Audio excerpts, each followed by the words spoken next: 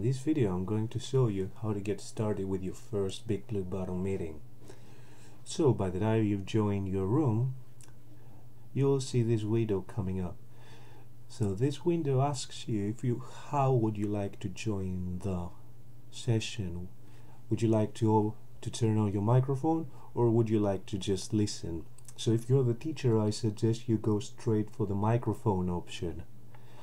So by the time I click microphone, there's going to be another window coming up over here.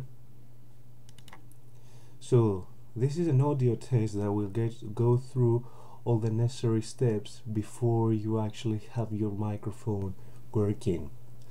And the first part of the test is that you speak a few words, and if you can hear yourself from the speakers, that means your headset is working perfectly. So you don't have to do anything else, you just click yes and you're ready to go. However, if you're having a problem and you can't actually hear yourself, then you would like to click no. And then it would ask for permission from you whether you would like to activate your camera and your microphone. So you would like to click allow here, and after that you'll see I've got a list of options here, so I can select the different microphones that I might have got installed on my computer. So if you got multiple microphones installed, you would like to choose the one you would prefer to use with Big Blue Button. So for this one, I'll choose my desktop microphone, my Microsoft Live Coms. As you can see here, there is a blue bar that indicates how loud my voice is, and you can actually adjust that using that bar over here. As you can see, while I'm moving towards 100, it gets louder and louder. If I move towards 0, it gets quieter and quieter. So you would like to go somewhere in the middle and make sure the bar, just maximum of it goes to the middle of the bar, like the blue part reaches the middle of the bar. So if you're happy with that, then you would like to click next, and again you'll see the audio test, and you will have to speak a few words. And now if you can hear yourself, you will click yes. So as you can see here at the top left corner, we have 4 different options. I'm going to show you the 3 of them. I'm not going to show you the screen sharing option because it's a little bit more challenging, it needs more time, so I will make a video just for that one. So I'm going to talk about the other 3 options though. So that one is the stop sharing your microphone option. So it might be that you don't want to share your microphone anymore, or you're having a problem with your microphone, and in that case, if you stop sharing it and you start sharing it again, you will go through the microphone testing again.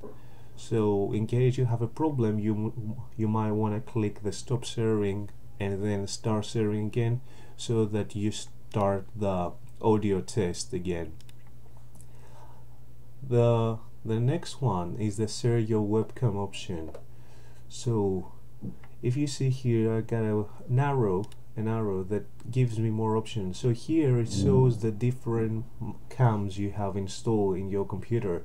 So I've only got one, my live cam, and so I will select this one. And by the time you select your camera, you will see that it says here opening webcam, and normally here it would show what my webcam shows, but for this video I've turned it off so that it doesn't show my face anyway. So but as you can see here, you can select the different webcams again if you got a few installed in your computer, and again you can choose the quality of the video that is being showed. So if you got a slow connection, or your students are experiencing some lag, you would like to go for the low quality. If you feel like your connection is fast enough and your students haven't got any problems with it, you would like to go for the high quality option. I'll prefer going with a medium one, because the quality of the video is okay and it doesn't slow down my connection at all. So normally, if my connection was up and working, it will show the start sharing button will be available for me to choose, and when I would click here, my webcam would show up here and everyone could see what I'm showing with my webcam. Last option I would like to talk about is the mute yourself option. So it's quite normal that in platforms like this, and when a few people are logged into the platform, it might get a little bit noisy. So if you haven't got anything else to say, you might want to mute yourself so that the rest of the group doesn't hear any of the background noise that is being produced and it's being transferred through your mic. So if I click mute, you'll see here next to my name that my mic has been muted. So if there were many people here, you could actually see the difference between my mic and the other people's mics if they were on. So that's the last thing I wanted to talk about. Thank you very much and see you in the next video. Bye bye.